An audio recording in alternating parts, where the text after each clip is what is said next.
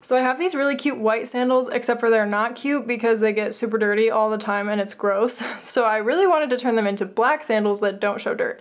To do that, I bought a giant black fabric marker and I colored them until they were black. It worked surprisingly well. It took about 4 to 5 coats for the color to be evenly spread because I realized after one coat that the elastic absorbs the ink a lot. I also had to let it dry for at least an hour in between coats of ink. It did come off on my fingers a lot, but since it's meant for fabric, it washed off my hands really easily. And even after letting them dry for a whole 24 hours, some of the ink was still coming off on my fingers. So I painted a top coat of this stuff I had left over from another project where I painted shoes. And that's all there is to it.